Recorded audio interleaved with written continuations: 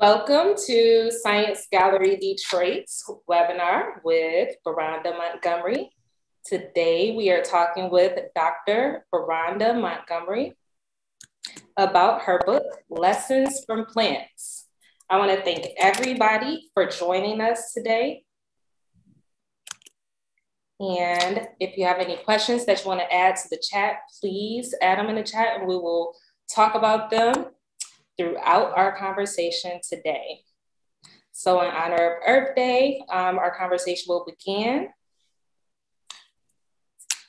But first, a special thanks to our sponsors at MSU, FCU, and Science Sandbox.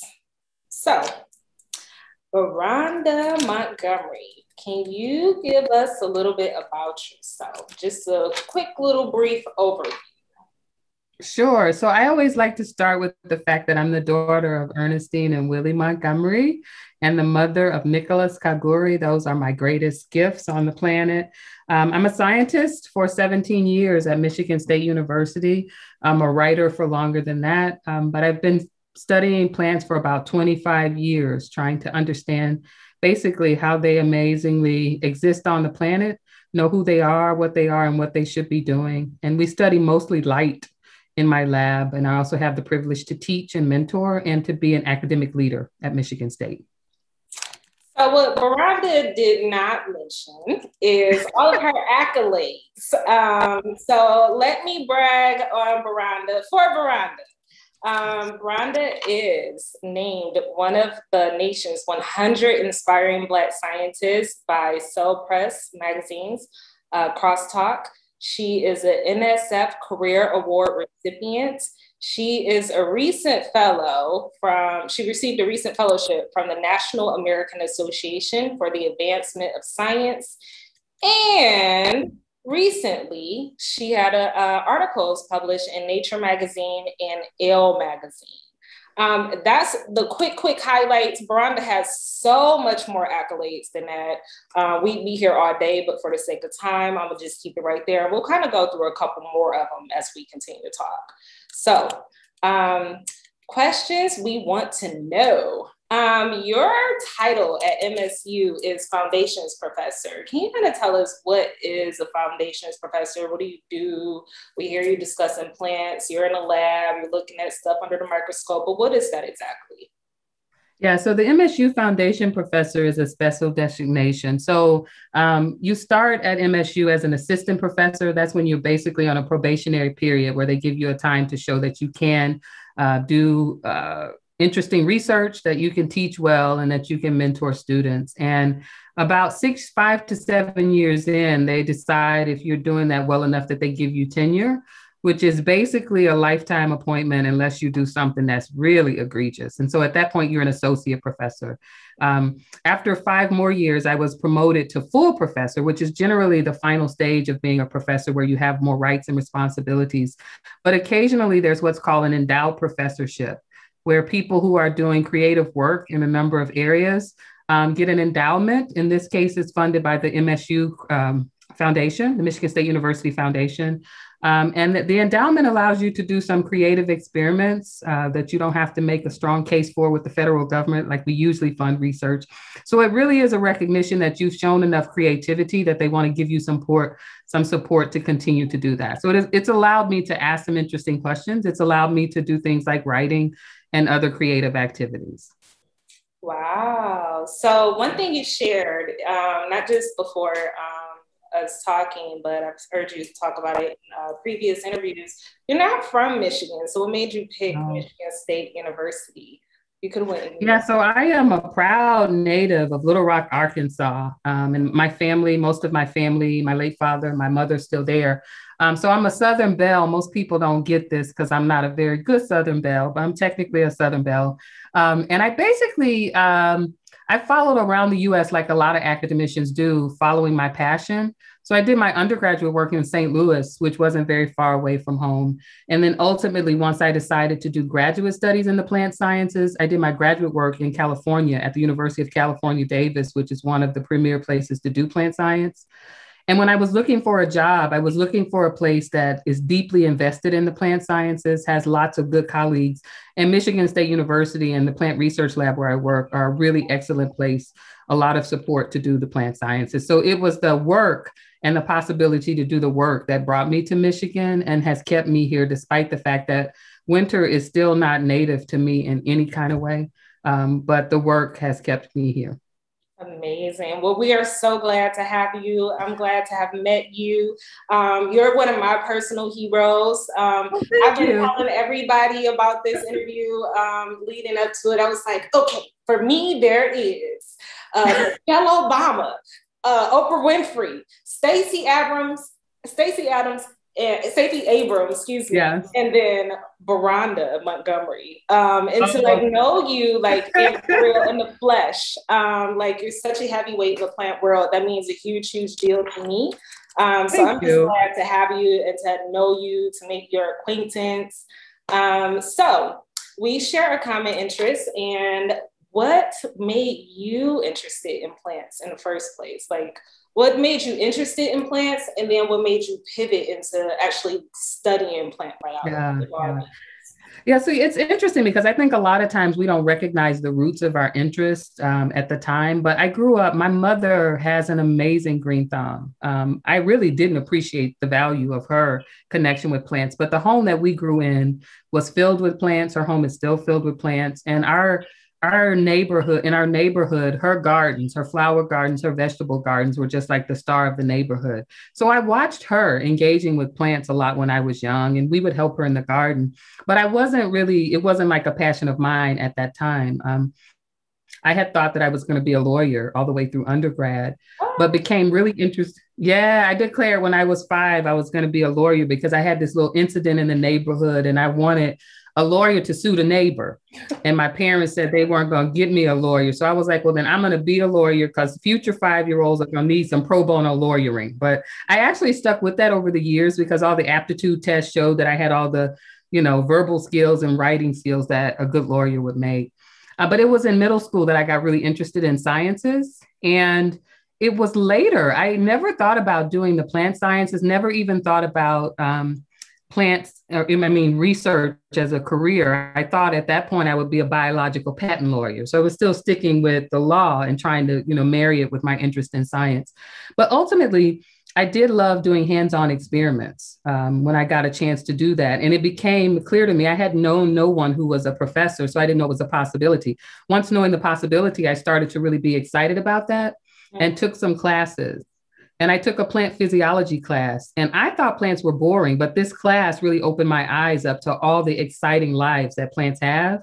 And so over the years, as I've gotten back into this, I have reflected back on how the roots of that love were watching my mother. And then at some point, I was able to start to really understand the science behind the things I saw her demonstrating in her care of plants when I was growing up. Wow, what an amazing, amazing, amazing journey. And from there, we have a whole Dr. Beronda Montgomery. So thank you for sharing it. You're one of the co-organizers of Black Botanist Week. Can you share what inspired that? What brought it on? Sure. So last summer in June of 2020, after the murder of George Floyd, on that same day, if you remember, there was an incident in New York City in Central Park where Christian Cooper had an encounter with a white woman and she weaponized her whiteness against him. He was there birding. And in the wake of all of that heightened awareness on anti-Black racism, there was a group that did Black Birders Week.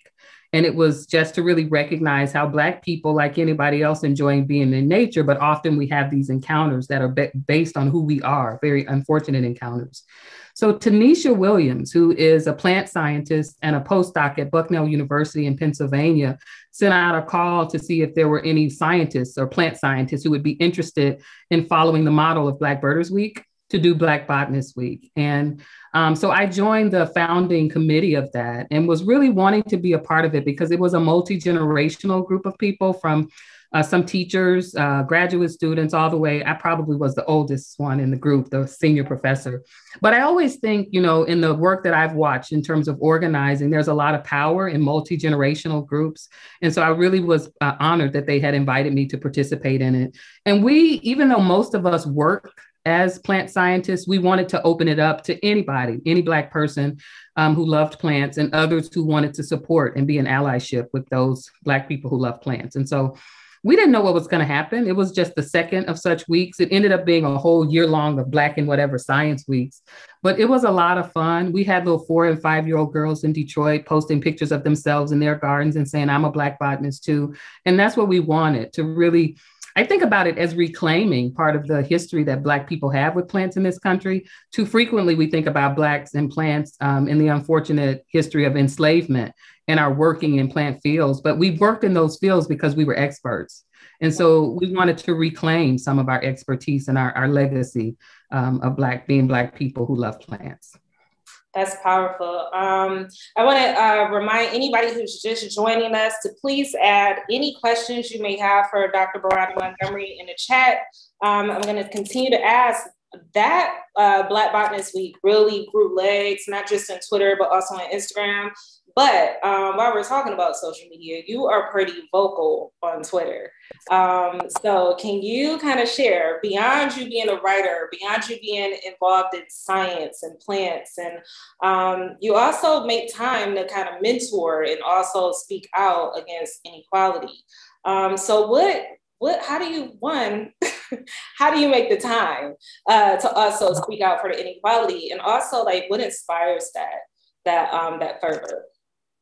Yeah, so I think part of it, we make time for what's important for us. And I think it's important for me. It's always been my goal that any kind of success I had wasn't success for me alone. It was success for me, my ancestors, my family, and others who are coming behind me, and to honor those who went before. And so for me, I always feel that if I gain a platform, the platform is not to stand there in pride over having gained the platform, is to use it for something. And so it's important to me, and I think it's particularly important for me, that the success I've had as a Black woman in science not be evidence that the system works, but that I also talk about how, even though I've had success, how I've had success. And I think too frequently, those of us who have success can be paraded as evidence that the system works. And what I always say to people is that you can look at the CV and perceive success, but you haven't looked at me to see how I got there, whether I had scars and damage along the way. And even if I didn't, were there others who did? And so I think it's important to talk about my whole experience, not just what people see in terms of the awards and the accolades, but they hear about the challenges. They hear about the challenges that I still see. And I think that not everybody feels they can take the risk to say those things. And I feel that I can. So I feel that it's important that I do so. And the way I ended up on Twitter was not any, I wasn't a social media person. I've never been on Facebook or anything like that, but I was working with a group of people about 5 or 6 years ago, periodically, and they indicated they wanted to stay connected between the time. And I said, well, how would we do that? We're going to do a listserv, or what we're going to do? And they looked at me like, you poor old lady, we young people don't do listservs. We are on Twitter and Facebook. And so Twitter was the least painful way for me at the time. It was 140 characters. It didn't require a lot of time. And it was a platform that ultimately allowed me to connect with other people like-minded. And so it served me well. And I think it's about finding the platforms that serve you well and speaking up, because I didn't get here alone. I'm not going to stay here alone. So I can't just collect the accolades without also taking the responsibility that comes with being in the place that I'm in. That's powerful. That's powerful. I think just to add on that, I think what happens a lot of times as we grow in these spaces, a lot of us, it is easier to just celebrate our wins and not speak about the things that we had to overcome to get in those spaces and stay in those spaces. So you create a great model for how to do that. So again, a huge, huge, huge thanks for that. My next question to you is not only, again, like Beronda, you juggle a lot. So you also sit on the board for Science Gallery International. And for those who don't know, Science Gallery is part of an international network of other galleries around the globe. So our founding gallery is in Dublin, Ireland. They started well over 10 years ago now. And we've since have 8 galleries in the network across the world. Science galleries are brought to you by universities. Michigan State brought the first science gallery to the Americas. With that said, we have science galleries in London. We have science galleries in Melbourne, Australia. We have a science gallery in Bengaluru, the Netherlands, and so on and so forth. So all that to say, Beronda sits on the board of Science Gallery International. So can you kind of share with us, what do you envision for yourself in that role? Yeah, so I was really excited about the invitation and the opportunity because of the experiences that I've had with Science Gallery Detroit. So I've been a fan of and active in Science Gallery Detroit probably since before it started. I was at one of the first meetings with Jeff when they were talking about bringing it, Jeff Grable, when they were talking about bringing it to MSU. And if it was Jeff, we probably were in a bar having a conversation about Science Gallery Detroit. And so from the very beginning, I just saw the potential impact that it could have to bring together communities, really thinking about the interface of science and art and anything that centers young people. So I've been impressed by the work that Science Gallery Detroit has done. And then last year, when the pandemic first emerged, I saw one of the collaborations, I think it was around grief. T. Miller and others were were part of this, collaboration across the network. And I saw the power of collaborating across the network on topics that have relevance to all of us. But also I was listening to them talk about where they want to go next and whether there was going to be Science Gallery in the Global South or in Africa. And those are spaces that I've worked a lot. I've worked a lot in East Africa and other places. And I think that, in some ways people think about, what can Science Gallery bring to those areas? Having worked in those areas, I'm really excited about what the potential of having some of those people at the table could bring to Science Gallery. So I'm really interested in the reciprocity that can come from looking at new places, but also the power to collaborate across the network on some powerful topics. And one thing, if none of us have really understood before that this pandemic has taught us, is how connected we are. We've seen the connection because of the virus moving between us, but there are other potential good things that could also be moving between us, but we have to have those networks and communications and conversations in place. And I think that SGI has some real power in that space. And so I want to be at the table to bring another diverse perspective as we're thinking about things that could be collaborated across the network. Absolutely. Absolutely. They got the right person at the table. So there's a question in the chat. Did you see or were you aware of the New York Times documented siege treasure hunt? There was a recent article. The New York Times kind of gave a shout out to MSU. Oh yeah, actually, I know the people involved in that, and they won't even tell me. I know the people who secretly went and dug up that bottle, and they won't even tell me where the bottles are on campus. But that is a beautiful experiment where we're getting to see just how the longevity of seeds over time. And so, yeah, it was a really nice story that highlighted some of the long-term work that's been going on here at MSU. Absolutely, absolutely. I love it. I love it. And someone asked, do you interact with the Black Farmers and National Organization of Professional Black Natural, Black Natural Resources Conservation Service employees? Yeah, so some of the Black farmers and some other groups have reached out to the Black Botanist Week Committee over this past year. And so we are in the early stages of planning, the next year of that. And so we're hoping to collaborate with some more groups like that, because I think there's a lot of power, both from the current perspective, but also the history that sits in those particular communities. Excellent, excellent, excellent. So now for the questions we've been waiting for. So, yes, what inspired this wonderful book? This book is deep, so I just want to know what brought all of this on. Obviously, being in looking under the microscopes and things of that sort, but just tell us, What else? Yes. Yeah. So my first kind of experiences of sharing lessons from plants came from almost an urgency to have certain conversations about change we need to see in the world around diversity, around equity, around community. And too frequently, we talk ourselves out of doing the work because it's too difficult. And then I look at the way that humans interact with plants, and I'm like, there is so much power there in the ways that humans engage with plants. And, we were talking about gardening. We get excited about growing plants and taking care of plants. We get very sad if we're not doing it in a way that results in outcomes that we want to see. And it just felt to me that there is so much power in the ways in which humans engage with plants, as well as the natural world, to really push some conversations to get us to think differently about what change is possible in the world, that I started sharing lessons from plants with people, really because some of the conversations we need to have when we focus on ourselves, like if we're talking about race, if I'm talking to a white person about race, most of the time there's a fear that I'm about to call them racist. They can't even really hear what I'm saying, waiting on that.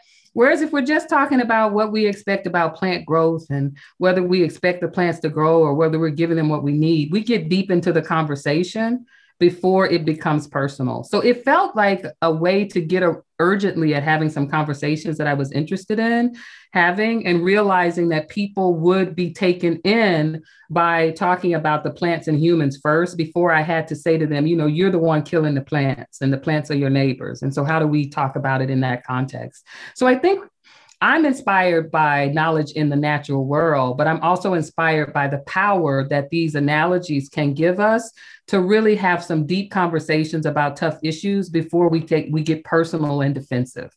I love it. I love that. I love that. So someone asked in the chat, what is the biggest lesson you've learned from plants? So there are so many lessons, but one that I have been focused on a lot recently is the ways in which plants speak when they're in stress and ask for help, right? And so what do I mean by that? If plants are being damaged by herbivores, if they're being eaten on by insects, they speak. There's a communication. They produce a volatile. So, if you open perfume, you smell the smell. That's a volatile compound. If plants are being attacked, they produce this volatile, and other plants in the environment pick that up and realize that danger is present, and they can start to prepare themselves for danger. And so in some ways, they are warning their neighbors. And in other ways, when they're in danger, they can ask for help. So one principle of plants is that sometimes they themselves can't defend themselves against damage. But if they're being attacked by a bug that they don't have any defense for, sometimes they can attract a third party. They can say help, and a third party that uses that insect as prey will come in and eat it. And so I think this fact that plants ask for help when they're in distress and help comes has been really powerful for me. And it makes me think about Audre Lorde, who says, if we're silent, that's where the danger is. There's power in not being silent. And so I think this ability to speak and declare when you are in distress happens with plants. And that's fascinating to me because too frequently we as humans suffer in silence.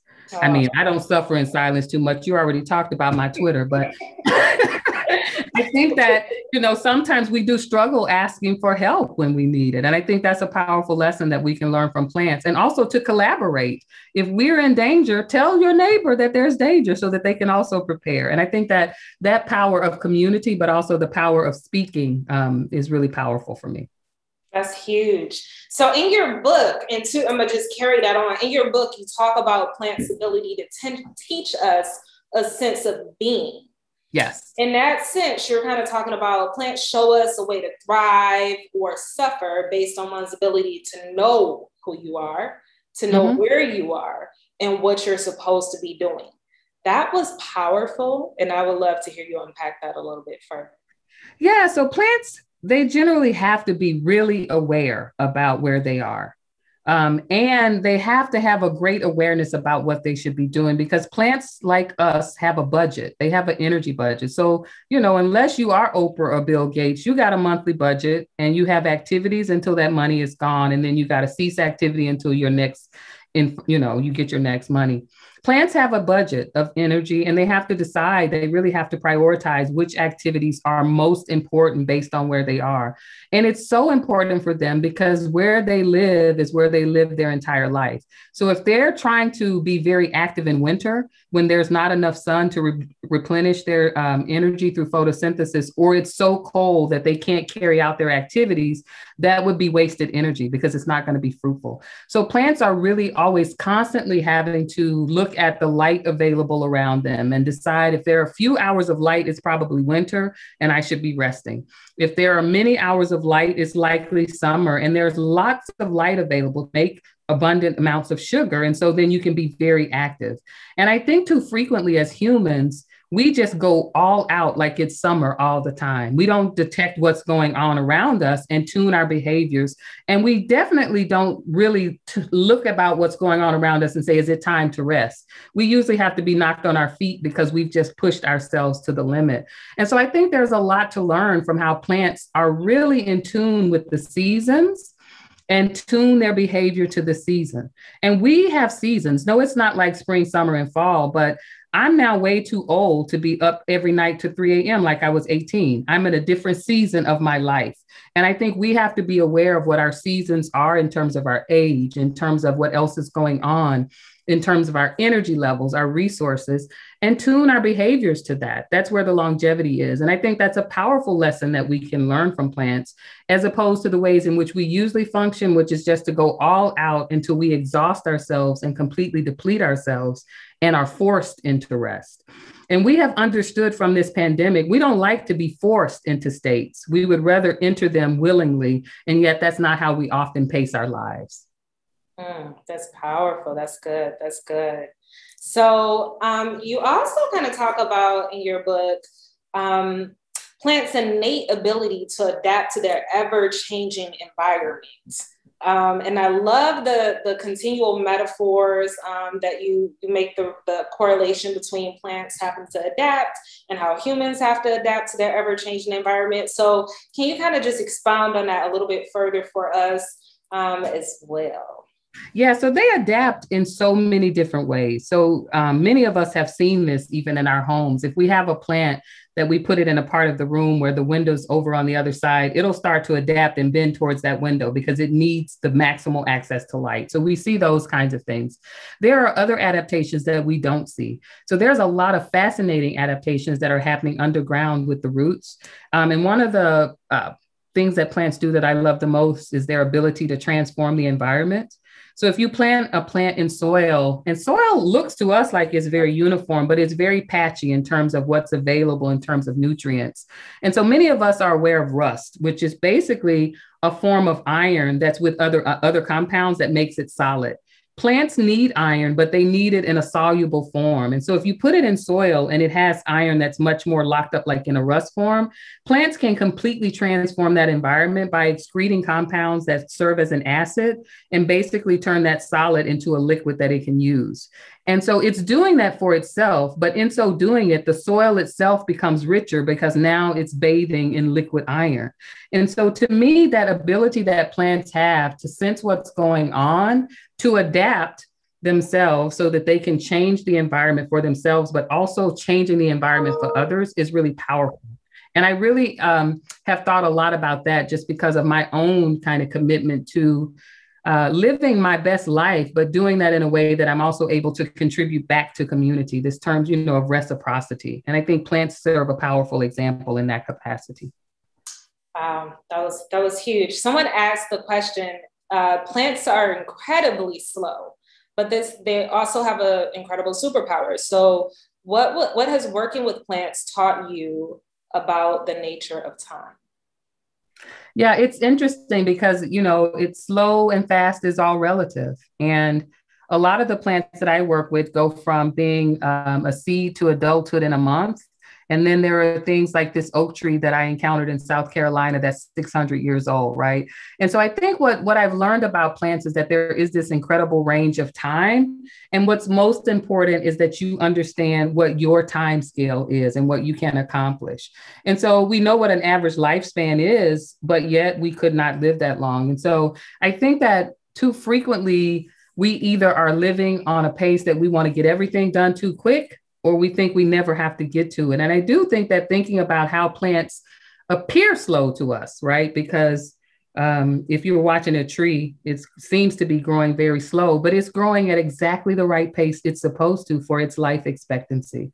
And I think more it's about us trying to figure out what's the right pace for us at what time. It could be different now than it is at a different time. So, it was a different pace when I was trying to raise my son. And now that he's an adult, I can adjust my pace. But I do think you can learn a lot about plants, about looking at what they're doing relative to what their lifespan is.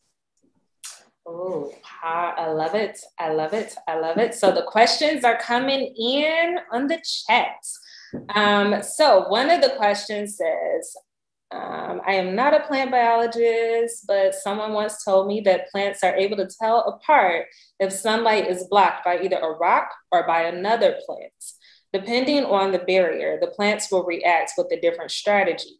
If this is true, how does it play along with this personal and social terraforming philosophy? That is very true. And it's a great question because that's actually what I study in my lab. Wow. So the way that plants are able to do that is that, so plants, full sunlight has all colors of the rainbow, right? Red through blue, all the way, every color in the rainbow.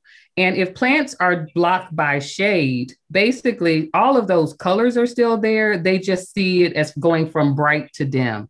So plants are both measuring how much light is there, whether they're in bright light versus dim light, but they're also able to measure which colors of light are there.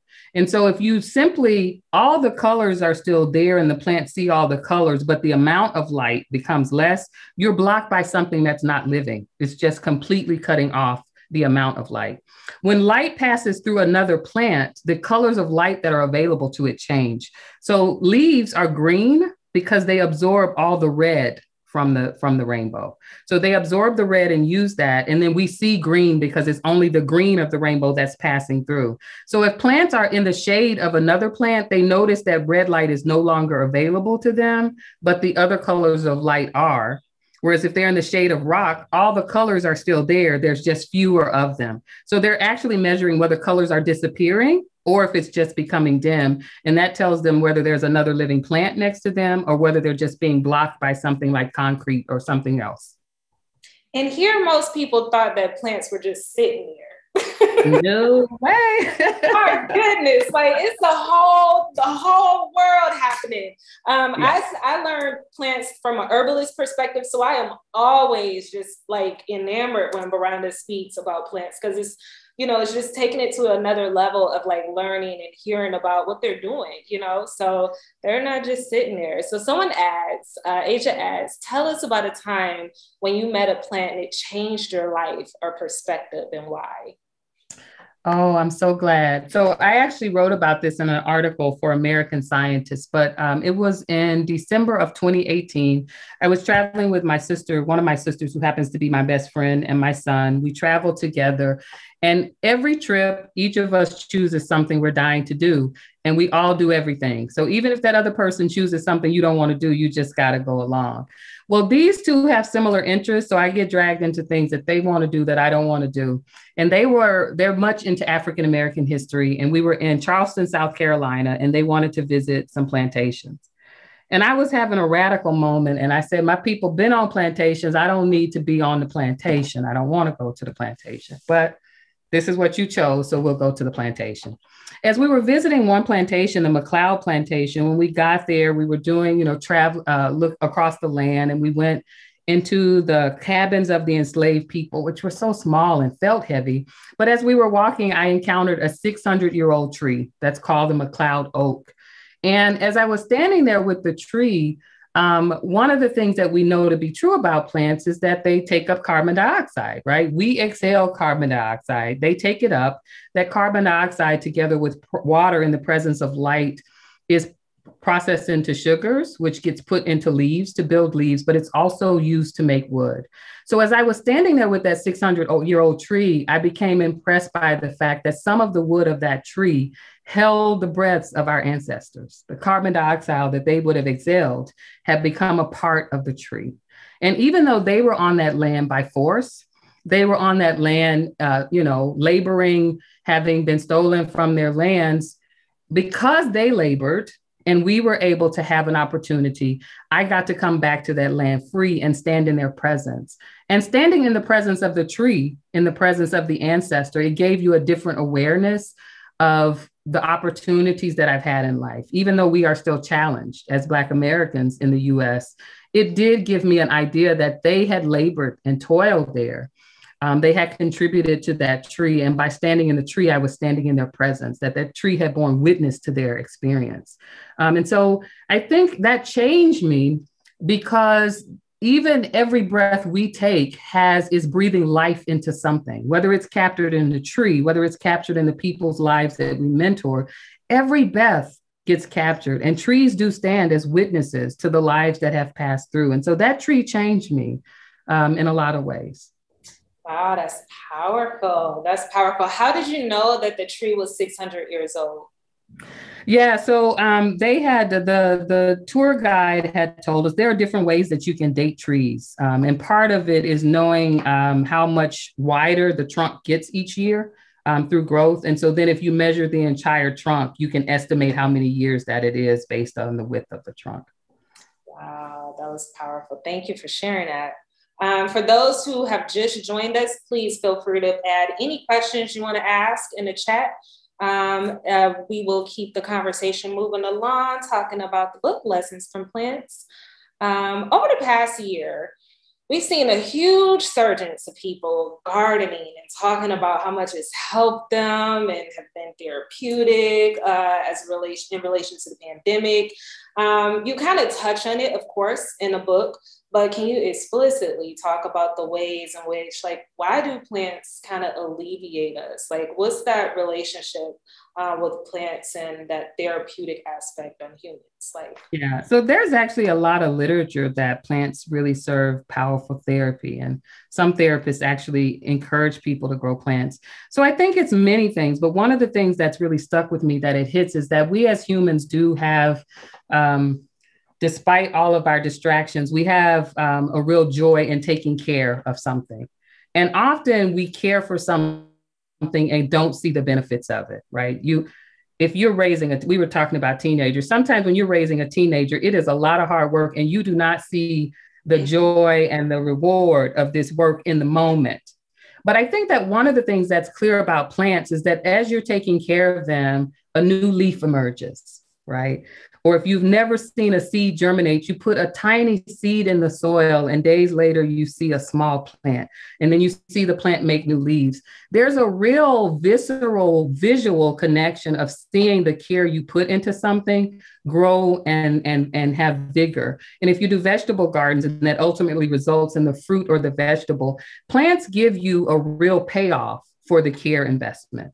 And I think that really feeds a need in us sometimes to care for something. And I think particularly when you're in moments of stress like the pandemic, where things can seem very uncertain, there's a lot of joy in knowing that if you put the seed in the soil and you do the proper care, that there's going to be life and you're going to see the life progress.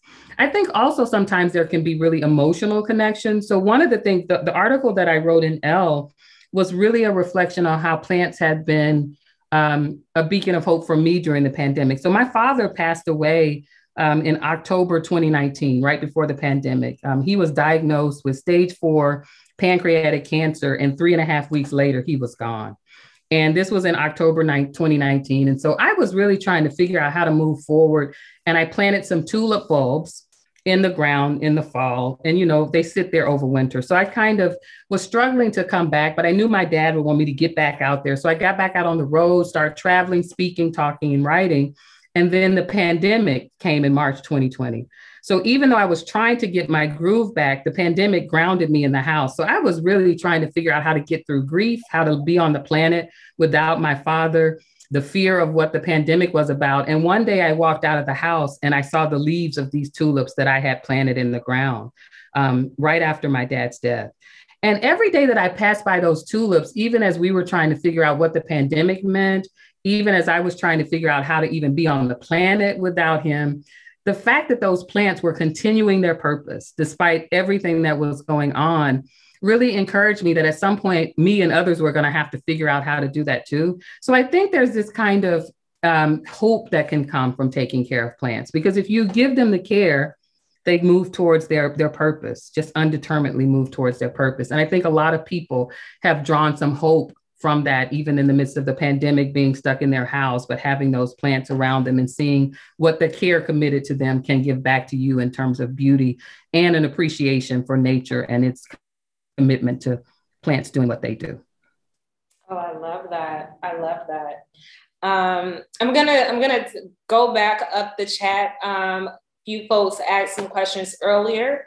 Someone asked if you have a favorite plant that is native to Michigan.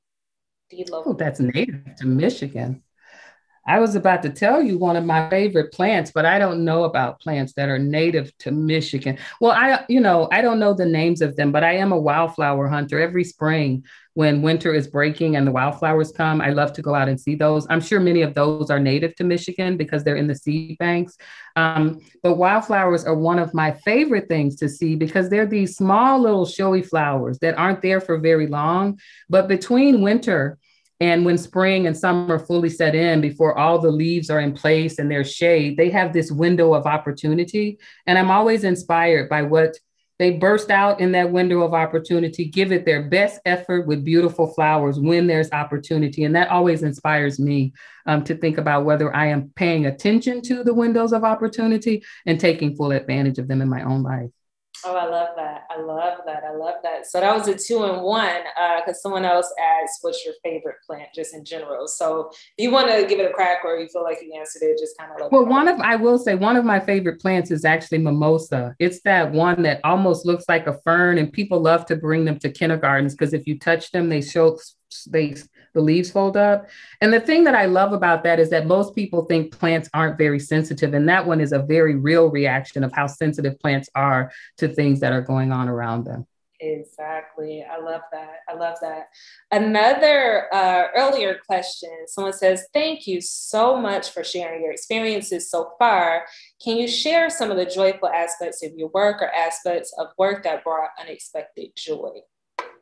Yeah, I think, some of the most joyful aspects of my work are when I'm able to work with students, mentor students. And particularly, I love working with undergraduates because they're fearless and they are so excited when their experiments work the first time. And so I really do enjoy the opportunity to work with students in the lab, hands-on, and just get a chance to try to understand what it is that they want to do with their life and how I may help contribute to that in any way possible. Excellent, excellent. So another question I have for you. So throughout your career, not just in this book, you talk about it in your book, but I've seen it in some of your essays as well. You talk about the plant's ability to collaborate and as opposed to compete. Can you kind of expound on that in ways that plants do that and maybe kind of share some examples that it would help humans collaborate versus compete? Yeah, so plants will compete, but even when they compete, they do it differently than humans. So usually when plants compete, for example, if two plants are growing and one of them starts to overshade the other, there's a competition for access to light. But basically what they will do is try to accelerate their growth just so they get access to what they need. They don't try to grow until the other one dies. And humans like to compete to the death. If we compete, I'm not happy until you are obliterated. I'm not just happy enough to get what I need. So I love the fact that plants say, if I'm going to put energy into competition, it's just to get what I need. It's not to cause you to cease to exist on the planet. And so plants compete differently. But I think that in terms of examples of collaboration, there are many. One of the ones that I really appreciate is the way that in dense forests, there's often collaboration between older trees and younger trees, particularly the ones that are related to each other. So plants are able to know when they're growing with kin and not.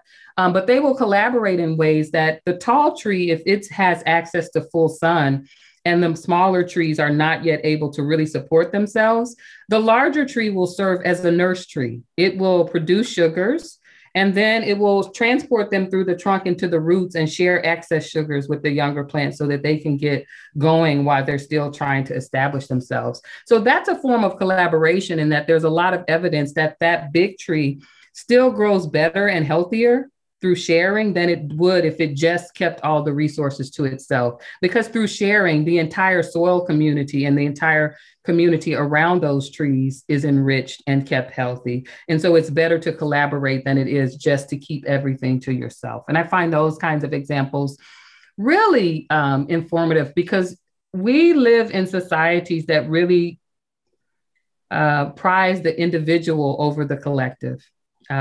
In some cases. I mean, I happen to be raised in a family and a neighborhood that if one of us had dinner, everybody had dinner. You know, friends would just show up and I'm like, why are they here? My mother said, it's not your business. I bought the groceries. It's not your business why they're here.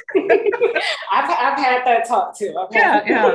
And so I think that we have pockets of that, but as a nation, we really do prize individual. You know, that's why we have billionaires and trillionaires probably soon, because you're looked at as an exemplar if you can hoard all of these things, and or you hoard them but decide to dole them out, right?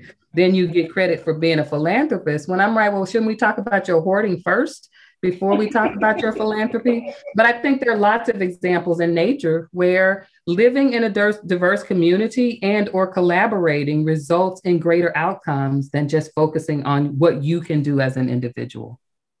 That's powerful. That's powerful. I'm going to follow it up. We have a question from Michael. Have you ever studied clover as an urban way to take carbon out of the atmosphere? What plants for people that want to replace urban lawns with plants that scrub the atmosphere and support insects? How does clover rank? Yeah, so I haven't personally studied clover. I know that there are some studies, and part of it depends on where you are. I mean, I think that there are plants similar to clover that work well in different locations. There's a colleague of mine named Joanne Corey who does such work out in California, where they are looking at plants that it's good to grow that may provide some amelioration. And although those things are good, and I believe plants are amazing, we still have to do some other things to help the plants scrub the atmosphere. We can't just depend upon them to scrub it and we keep dumping. You know, I think there has to be some balance, but there are plants that are good for making some local contributions to those kinds of things. Okay, and we have a question from Maya. What plant type or life story development is the most unique to you and why? That's an interesting question. You know, it's so hard because they're all, it's like asking about your children. They're all so, you know, have so many contributions to make in their own way. I did spend some time fascinated. I think because they're so different, I spent some time fascinated with carnivorous plants, you know, that trap insects and use them as a source of nitrogen, perhaps. But there's so many unique things about different plants. It's hard for me to choose one that fascinates me the most. Excellent. Okay. So my next question for you is, in the chapter titled Transformation in your book, you talked about pioneer plants as being the plants those are the plants that kind of break through the concrete. Those are the plants that first appear after a major disaster or a fire. And those are the plants, I'll kind of let you describe, I won't give it away. But can you, one, kind of talk about it and kind of correlate, again, that relationship to human behavior? Yeah, so I thought a lot about the process of succession, which is really how does a plant community come back to an environment where it's been decimated? And so a lot of times we think about like an abandoned parking lot, or you think about a place that's after there's been some natural disaster, whether that's a volcano or a flood or a fire. And what happens is that the plants have to come back in an order that's defined by what they're capable of. So most of these deserted spaces, particularly, let's think about an abandoned parking lot, not all plants can grow in that. So plants have to find a crack And they're looking for moisture. Basically, what they're following is any trace of moisture because a seed needs moisture for the plant to emerge from the seed. And so there are not a lot of plants that could just have moisture, establish themselves, and grow healthily. If any of you have gardened, there's some plants that need a lot. They need very rich soils and those kinds of things. So plants that can grow in an environment where there's not rich soil, they need very little external resources to be able to produce. And so those plants come in, and by growing in the crack of the asphalt, you've often seen that they'll disrupt the asphalt. So roots are very powerful. They don't look very powerful, but any of you who've had a root grow through a pipe in your house know that they're slow but mighty. And so these original plants, they're very scrappy. They don't need many resources to really start to exert themselves and establish themselves. Sometimes they have a short life, but in their death, the material that's left there becomes organic kind of compounds that can start to build up soil. And after enough of those pioneer plants are able to grow, you start to get a little richer environment that may have a little bit more organic compounds because of the recycling of their lives. And then a second wave of plants can come in who still don't require very much, although they may require more than the first plant. And then over time, it gets rich enough that almost any plant can grow, even those who are born with a silver spoon in their mouth and need every perfect condition. And so I was really fascinated by thinking about this because often I think I think about learning environments. I'm a professor. Many of our learning environments are established so that only those plants that need the very best and all of the resources can grow and thrive.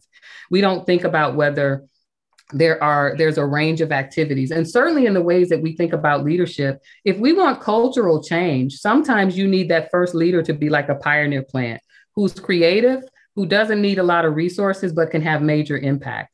That may not be the same leader you would want later in a particular environment, but usually we just choose the same kind of leader. We don't stop and ask, where are we in the range of cultural change? And do we need someone who's able to make magic with limited resources and have beautiful outcomes and thereby change the environment? We don't often prize that ability to change the environment. And so I think that there's a lot of lessons we can learn about where we are in a trajectory and who we need in that space to be able to thrive and change it towards where we would want it to be.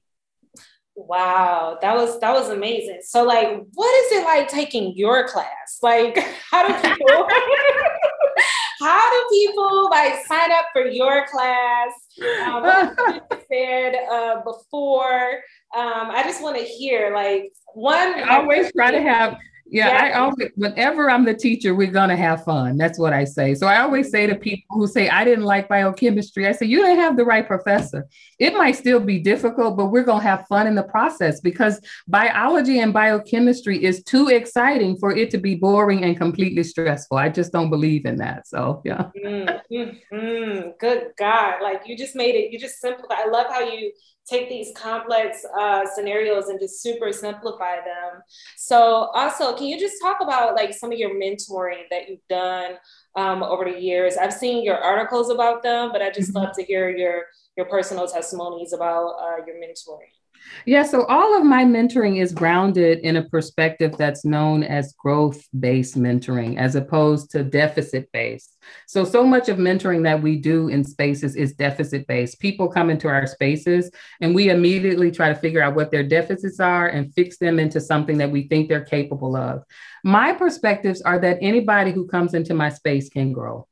And what is for me to find out is what they already do well that's going to help them maintain and what they need in their external environment to help them grow more. And so it really is for me a partnership and trying to understand what do they need. And based on the fact that usually I might have access to it because I'm a professor, then I look at my role as being a steward of the ecosystem. And if what you need is water, how do I go find the water fountain and a bucket so I can bring it to you until you can figure out where it is on your own? So for me, I'm always looking about how I can help people grow, how I can know what they're interested in and help them achieve that. I think too frequently also mentoring is about self-affirmation, and we want people to play out the same path that we played out. Well, I don't mean it from being conceited or anything, but I'm doing Beronda really well. I don't need anybody else to do Beronda. I need them to be the very best version of themselves that they can be. And that came to me from my mother. When I was young, I thought I was going to be a poet. and I was going to be the next Maya Angelou. And she said, Dr. Maya has Dr. Maya handled. We don't need a second rate Dr. Maya Angelou if you can get to second rate, right? We need you to be first rate Beronda. And so my mentoring really is about what is it. Although I love what I do and can't imagine doing anything else, what I want to know from people is what would bring them the same joy that my work brings me. And then how do we get you to that joy? Because when you align your passions and your motivations and your joys behind something that the world needs, that's where the power is. And that's what I need people to do. I don't need them to affirm the choices I've made by replaying them. So I really try to figure out what it is I can do to contribute to their growth and what I can do to contribute to getting them to the passion that they have, that the universe needs for them to produce. Amazing. That sounds amazing. We all want to take your class, Beronda. So before we go, like, tell us, how can people find you? How can people find out more about you? Where can people get this book? Yes. Upside down. I figured. Where can people get this fantabulous book? So as you said, you can usually find me on Twitter at Beronda M. I'm also on Instagram at Beronda M. at Beronda_M. But also you can find all the connections to me on my website at BerondaMontgomery.com.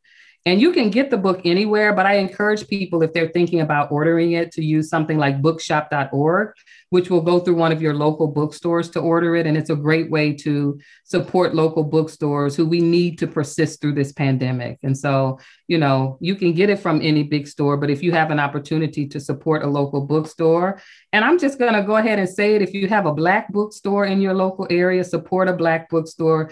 Black businesses need all the support they can get in this moment, local bookstores. And so that's how I can really encourage people to get it. Excellent, excellent. And I'm going to ask one more question before we go. Sure. Holly Ann asks, has any of your research dealt with plant therapy or plants as therapy? Yeah, so only recently has some of my work taken me into the space to ask how plants contribute to intentional reflection or mindfulness for people, how people's care of plants is allowing them to be more mindful of themselves, but also more mindful about the environment. This is new work. I don't know yet where it's going to take me. And it usually takes me slow because I got a full-time job doing other things, but I have started to collaborate with some people and ask them questions about that. Oh, phenomenal. Well, we cannot wait to see what you do next. We look forward to working with you here at Science Gallery, of course. Before we go, I want to give a special thanks to our sponsors for making this happen. MSU FCU and Science Sandbox. Again, special thanks to Michigan State University for not only hosting Science Gallery Detroit, but also having Beronda Montgomery. So thank you all for making this possible. Thank you, Beronda. Thank you, audience, for your time. If anyone would like a recap of this chat, do find us on our website, detroit.sciencegallery.com.